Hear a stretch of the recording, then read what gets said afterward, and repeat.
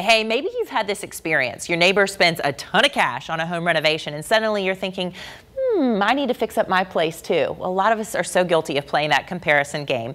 So how can we stop? Rachel Cruze is the author of Know Yourself, Know Your Money, and she is here to tell us how we can quit that game. Hi there, Rachel. Great to see you.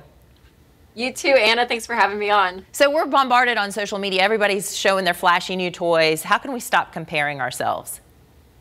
It is a hard game, and it's a hard thing today. You know, you think back 30, 40 years ago and keeping up with the Joneses, you actually had to see the Joneses in person to keep up with them, right? But now we carry them around in our back pockets on our phones. It's everywhere. And so my encouragement always to people is where you can put the blinders on, do it. And just say, hey, regardless of what everyone else is doing, I'm really going to focus my time and my energy on my family, on my money, on my situation. And that may mean possibly deleting social media for a little bit, maybe unfollowing certain people that kind of causes that.